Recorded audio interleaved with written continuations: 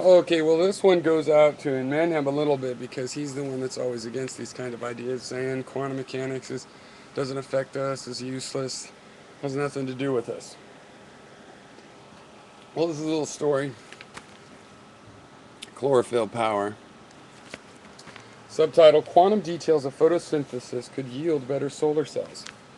Yeah, I think it's likely. I think we have an understanding of building these kinds of sized structures that if we understand how the plants do it, we will be able to do it ourselves. Now, I think this is pretty much about a follow-up to a previous study that showed that this was the process in green photosynthetic bacteria. Basically, you have these cells, they have little antennae, and the photon might strike this antenna or it might strike its neighbor antenna, and there's odds involved with that. And if it does one or the other, it'll take another path.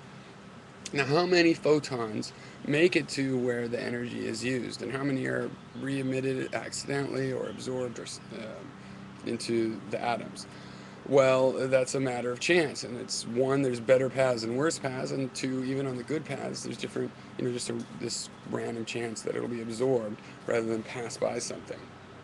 Well, um, what evidently seems to happen is by using the superposition, instead of a photon just going one way, you kind of have what you could call two virtual photons. Though I'm misusing that term since that's also another term in physics, but two, whatever photons, and they travel both ways. Now, because of the way the receptacle is, and because you have quantum entanglement, there's relationships between these things. If one of the photons is received, the others cease to exist. Well, they set it up so that they only receive the successful photon. There's a 0% chance of an unsuccessful photon, or a low percent chance. So they set it up so they receive only the successful photon, ensuring that all the other whatever photons, imaginary or in the sense of an imaginary number or virtual photons or whatever you want to call them, those are the ones that cease to exist or weren't real or are no longer real. And this is going on in all these leaves. Now, why do we know that, or are we sure? Does it really matter? Well, leaves get like 98% efficiency from solar energy that strikes them. Okay, we get like 20%. When we spend millions of dollars on them, because like for a satellite that really needs a good solar panel that's going to last a long time, we still only get like 40%. Meanwhile, for a little bit of dirt, some water, and fertilizer, plants for pennies are making solar collectors that collect 96% of the energy.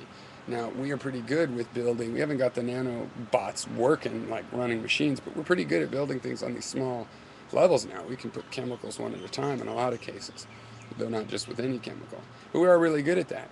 If we figure out how the leaves are doing it, and we can do it, well, this will revolutionize energy right there. Now, I'm a big fan of the idea that we'd have a really good energy, cold fusion or 0 point energy or something that would just be free, because I know that if we were flooded with energy, then we will be prosperous as a people. We can learn, we can be peaceful, there's enough wealth for everybody.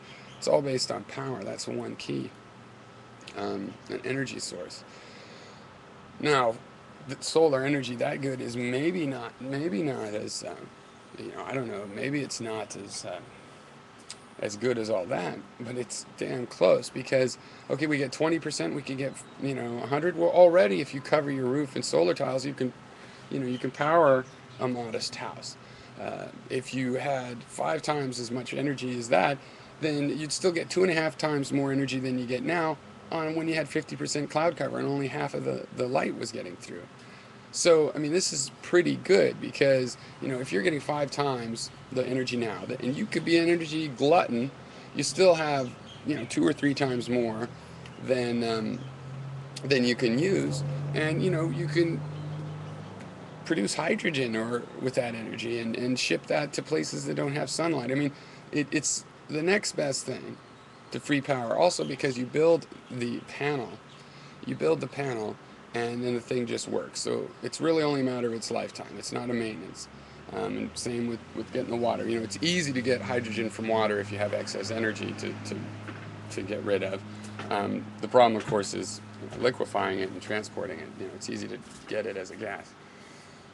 But the thing is, too, is that look how these leaves are done. I mean, if we actually had one step better and we grew plants that somehow put off this as electricity, well, I mean, that would be awesome because they're not ugly. You don't have to just hide them on your roof. You can have a bunch around you, and for sure everybody would have plenty of energy.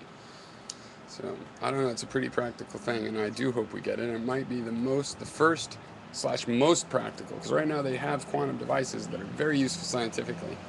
You know, they can look at where each atom is on a metallic surface and stuff. But as far as general purpose things, yeah, cheap, cheap solar panels.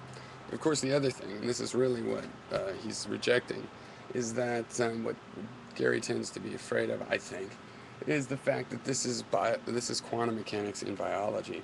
And questions of will and things like that are basically, well, you know, I mean, maybe the universe took 5 billion years or 4 billion years to evolve to the point that, no, 10, I don't know, 8, whatever it would be, to evolve to the point where some quantum effect was captured in a molecule. And that effect could be related to will or whatever. He just doesn't like the can of worms it opens when we get to start saying that our brain would use quantum mechanical physics um, for something.